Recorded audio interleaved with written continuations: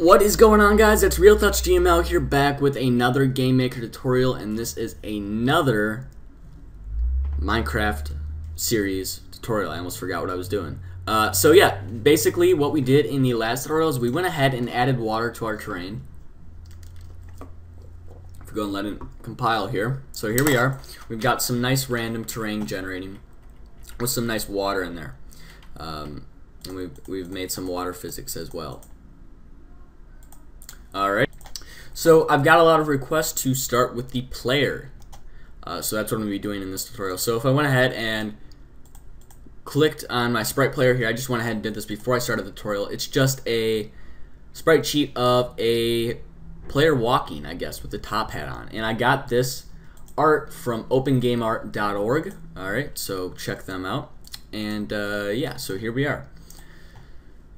So I'm going to go ahead and just right off the bat start. Oh, one thing before I start, I actually took var out of the sh here. Now, there were some people that had problems in the last tutorial on using var, and basically if you can't use it, if your version is out of date, or like, you know, you're 8.1 or something like that, and var just isn't working the way it's supposed to, then just take var out. I mean, you don't need that.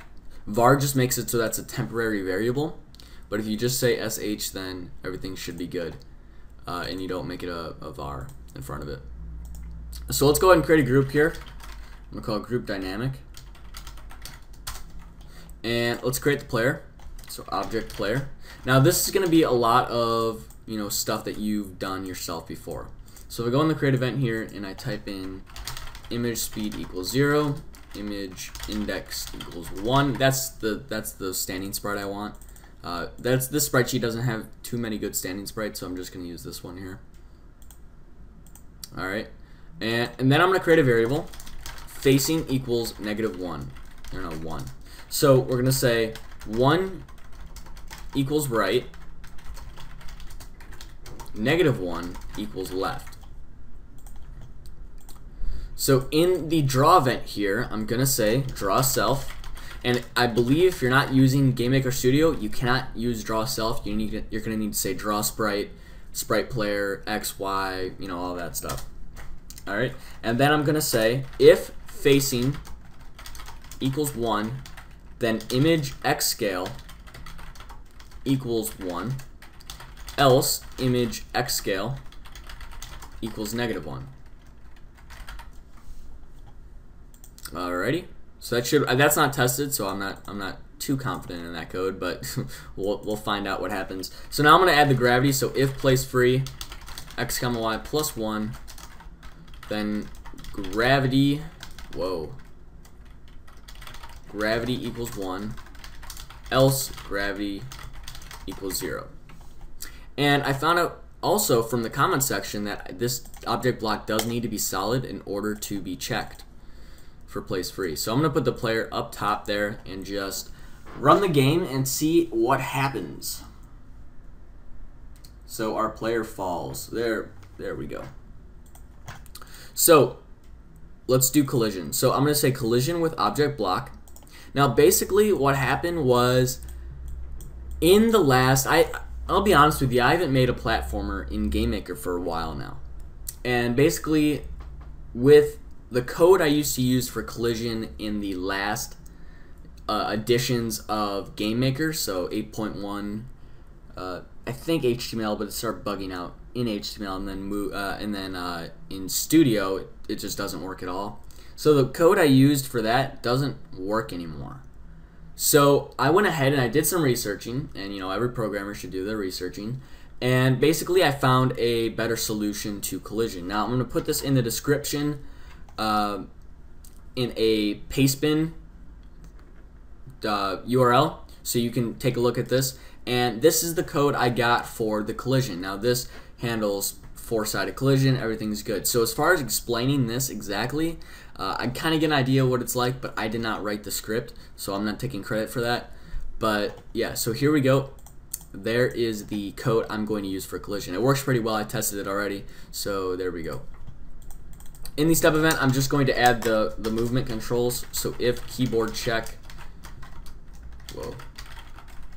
I'm going to say OR D x plus equals 5 and facing equals 1. Copy that, paste it down. Now this is A, minus equals 5 equals negative 1, and then paste it one more time for the jumping. So if keyboard check pressed, VK space, then V speed minus equals 15, we'll say, alright? So that it's very basic movement code, all that fun stuff. You should already know how to do that. Alrighty, so if I run the game here, just let it compile up. As you can see, our player drops in, and we can jump and move all around. Yeah, the image X scale is a little weird. Whoa. What I can do to solve this is just center the sprite and then go from there. So if we run it now, yeah, there we go. So now the sprite is flipping.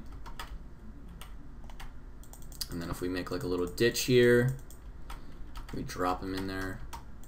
As you can see, it's, you know, it's got all the collision needed. All right, so there we go. That's the collision for the game. That's the basic platformer movement type deal. If we make a staircase to get back up, and we're up, and jump over, and we didn't get it. All right. Anyways, so there we go. So now let's go ahead and let's go with the side scrolling, because that was another thing that somebody wanted. So I'm just gonna make the room 1280, just double the room.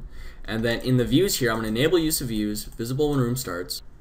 So I'm going to follow the object of our player here, and then HBOR 320, 320. And all that should be good. No. Alright, let's run it.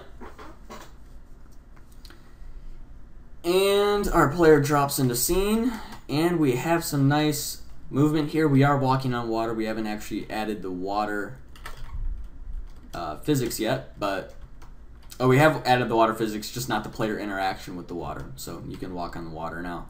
But there we go. So now we've got a nice side-scrolling type platformer here, and yeah, that's basically it. So go and subscribe. Next tutorial, tell me what you guys want to see. But I'm really thinking on going for either the rendering system or starting with biome creation. Alright, so you can have deserts, snowy valleys, or whatever the hell you want. Alright, so leave a like, go ahead and subscribe. Let's try for 60 likes this time. I hope we can get there, and I will see you guys next time. Peace.